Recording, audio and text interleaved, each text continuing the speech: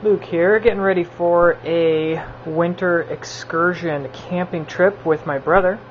What I am doing, because of our adverse conditions we're going to be seeing, is I have gathered some pitch off some local pine trees, and I am going to turn that into a liquid.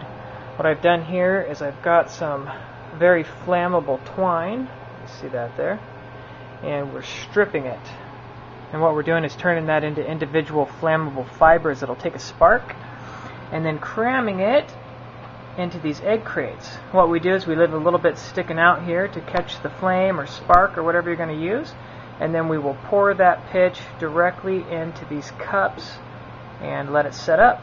Then what we'll be able to do is cut these and have individual flammable fire starters that you'll need in winter conditions to have a good flame to get your fire started. So again, there's our pitch.